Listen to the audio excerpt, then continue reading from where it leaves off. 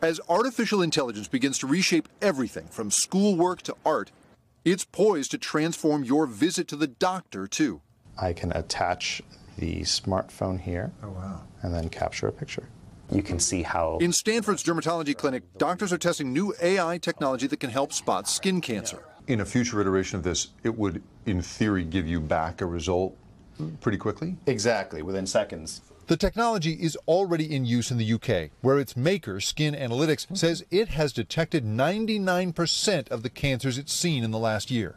In the U.S., it's now awaiting FDA approval. Dr. Roberto Novoa, who is testing the system at Stanford, points out the need for something like this is enormous. Across the country, there are extremely long wait periods for dermatologists, ranging from 3 months to 6 months, 7 months. And so, in theory, there is tremendous need for either more dermatologists or, in this case, maybe a technology that helps fill in for the lack of them. We see thousands of cases in a year, and it's always in the back of my mind, what am I missing? But Dr. Novoa says it's not clear yet whether we can trust this system in all cases.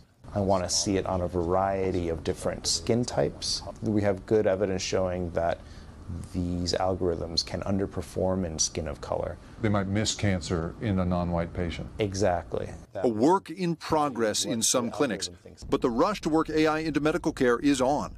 At the Mayo Clinic in Jacksonville, Florida, an AI algorithm analyzes CAT scan images and points doctors to the trouble spots in the brains of stroke victims. This CAT scan and automated AI technology will show you exactly that map of brain area at risk down to the pixel level. Dr. David Freeman says it saved time and brain cells for 28-year-old Raymond Rowe, who came in unable to move one side of his body. What the AI was able to do with the CAT scan information is very rapidly save at least 15 minutes of time, and to equate that, for every minute in stroke, it's 1.9 million neurons lost per minute. Raymond is now fully recovered thanks to that quick treatment. I have a lot more appreciation towards them and a lot more trust in technology now, because if you would have told me, if I never had a stroke, you would have told me, we're going to let AI work on you, my answer is like, no. At Cincinnati Children's Hospital, AI predicts signs of mental crisis in young people. And researchers at the Mayo Clinic use AI to detect early signs of heart failure, using an electrocardiogram on an Apple Watch. But while AI could make all sorts of medical breakthroughs possible, there's a lot of misinformation you got to watch out for. ChatGPT often makes things up, even though it sounds like an expert.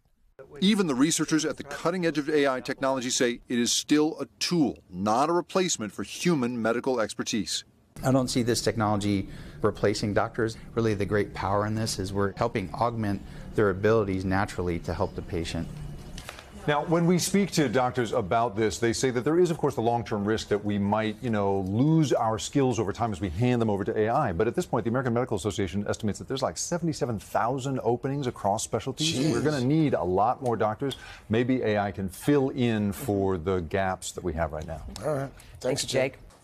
Hey, thanks for watching. Don't miss the Today Show every weekday at 11 a.m. Eastern, 8 Pacific on our streaming channel, Today All Day. To watch, head to today.com/allday or click the link right here.